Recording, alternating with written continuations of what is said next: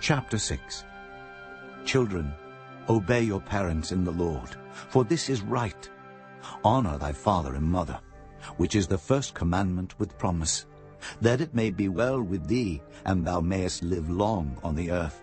And ye fathers, provoke not your children to wrath, but bring them up in the nurture and admonition of the Lord. Servants, be obedient. And ye fathers, that it may be well with thee, honor thy father and mother. Children, obey your parents in the Lord, for this is right. Honor thy father and mother, which is the first commandment with promise, that it may be well with thee, and thou mayest live long on the earth. And ye fathers, provoke not your children to wrath, but bring them up in the nurture, that it may be well. Honor thy father and mother, which is the first commandment with promise, that it may be well with thee, and thou mayest live long on the earth. And ye fathers, provoke not your children to wrath, but bring them up in the nurture and admonition of the Lord, that it may be well with. Honor thy father and mother, which is the first commandment with promise, that it may be well with thee, and thou mayest live long on the earth. And ye fathers, provoke not your children to wrath, but bring them up in the nurture and admonition of the Lord. Servants, be obedient to them that are. Those things which ye have both learned and received and heard and seen in me do, and the God of peace shall be with you. But I rejoiced in the Lord greatly, that now at the last your care of me hath flourished again, wherein ye were also careful, but ye lacked opportunity. Not that I speak in respect of want, for I have learned, in whatsoever state I am, therewith to be content. I know both how to be abased, and I know how to abound. Everywhere and in all things I am instructed both to be full and to be hungry, both to abound and to suffer need. I can do all things through Christ, which strengtheneth me. Notwithstanding ye have well done, I can do all things through Christ, which strengtheneth me.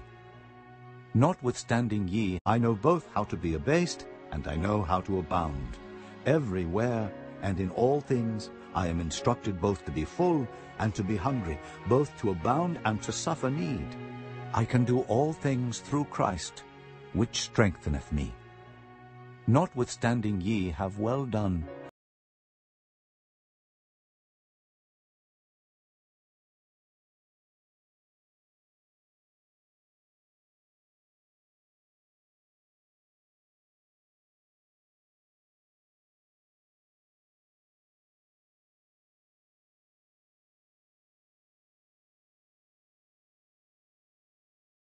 That whether we wake or sleep, we should live together with him.